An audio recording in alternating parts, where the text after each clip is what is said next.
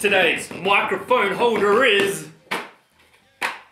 this box of Raid termite killer that I found on the shelf just over there. Epic and barely distracting to the frame.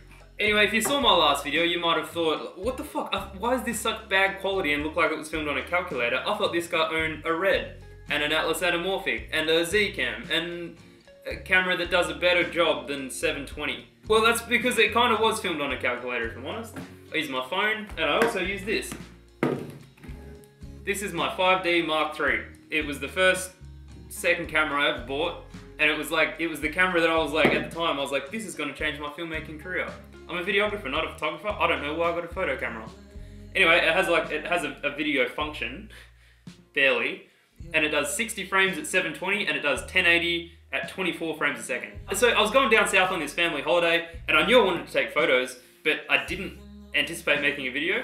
But then when I was there and I was taking the photos, I was like, oh, these frames would look sick if they were in motion. So I started taking videos. I think now, like, everyone gets so caught up with this whole, the smoothness of a gimbal and the most cinematic way they can make things look. But I think it really detaches from the emotion that you can capture in a video. Like, everyone gets caught up with these big wow moments, these big sweeping shots. They're all hyper smooth on their bloody robot gimbals and stuff like that.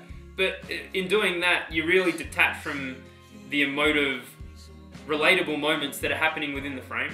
That's why I love like shooting like 1.8 aperture, super low bokeh, everything's blurry as heck. Half the stuff you shoot's out of focus, but it looks raw and it looks real, and it captures, for me, a 50mm 1.8 captures a memory in a more nostalgic way to me than a grand wide sweeping shot of some church or some lady walking to a church doing a Wanderlust look like that or something. I don't know.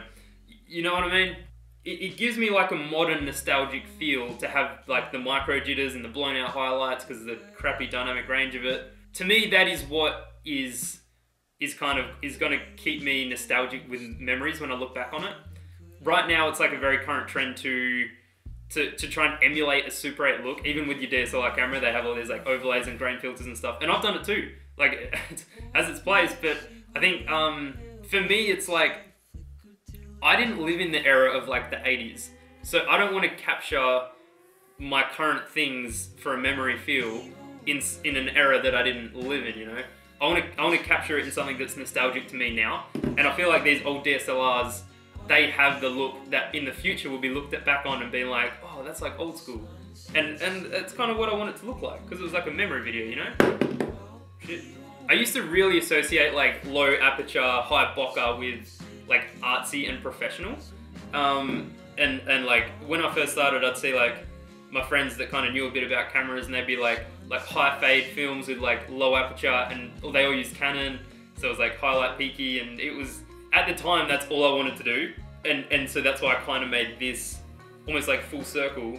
So yeah, just wanted to give you a little breakdown on why I used the shittest camera I own for video on my little trip away for a memory video.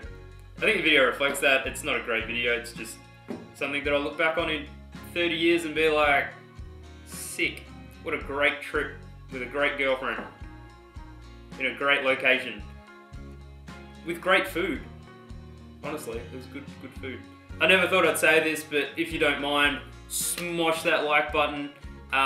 It'll help with my viewership and my global reach, and eventually I'll have enough subscribers that I'll be able to overtake current political parties, and it'll lead to global domination. All documented with a 5D Mark III. Comes out. When sunset can breeze the morning away, oh, be alright.